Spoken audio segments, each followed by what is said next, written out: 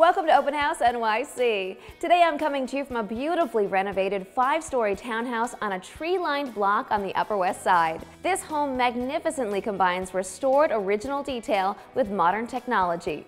Notable features include a home movie theater, multiple wood-burning fireplaces, and spacious rooms offering plenty of natural light. This classic New York home is all about timeless charm.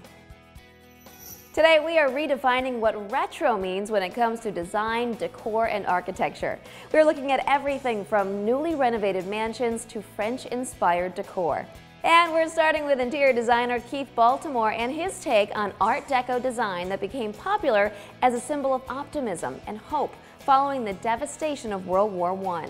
Keith wanted the home to recall the glamorous ocean liners of that time, and the home is filled with decadent yet delicate shapes and colors, textures, and materials of that bygone era.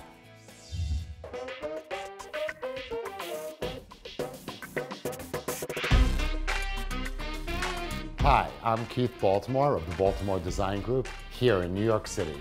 Welcome to the spacious and sunny Murray Hill apartment on the 18th floor of a high-rise that I've transformed into a striking Art Deco residence, emanating with warmth and glamour. I wanted this home to evoke the era of those elegant ocean liners of the 1920s, an era defined by creativity and hope. All the spaces are integrated with a black and white theme punctuated by periwinkle blue walls and rich exotic woods. This provides the backdrop for elegant furnishings, lighting, luxurious materials, and Art Deco accessories and art. The result is a home inspired by the past but grounded in the present, perfect for today's New York City living.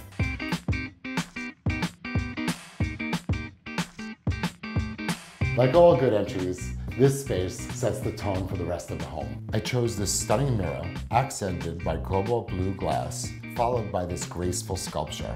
I kept the Art Deco vibe going with the overhead fixture, but contrasted it with the classical motif on the mosaic marble floors.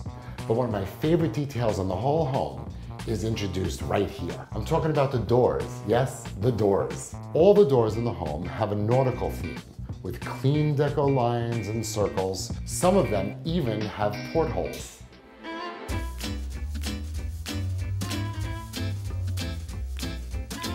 Ideally, I truly believe every home should have a bar, and I wanted this bar to feel like you've stepped into the 1920s Côte d'Azur, where wealthy Americans would travel for unrestricted hedonism. Because why not? Everybody could use a vacation, and there's nothing wrong with a little bit of hedonism, even in design. A back mirror expands the space and light. I placed 3 black deco-inspired stools against the mahogany base with diamond engravings which further recall the period. But it's here that you could see the beginning of a design flair I installed. A striped cabana-style awning which runs the entire length of the space and leads you right to the living room. In the living room, I wanted to evoke a vacation and a celebration all at the same time. It's anchored by this long, oversized crimson leather sectional, which contrasts beautifully with the wall color. The blue glow under the awning reminds me of the moments just after the sun has set, when the sky is not yet completely dark. The kitchen is a marked contrast from the rest of the home. If the entertaining spaces were the ballrooms and staterooms of the ship, this might be the hull. But that's not to say it doesn't have Art Deco glam. I love the rich, lacquered madrona wood that sweeps around the walls, hiding appliances, storage space, masking the cabinetry, and even a secret bathroom.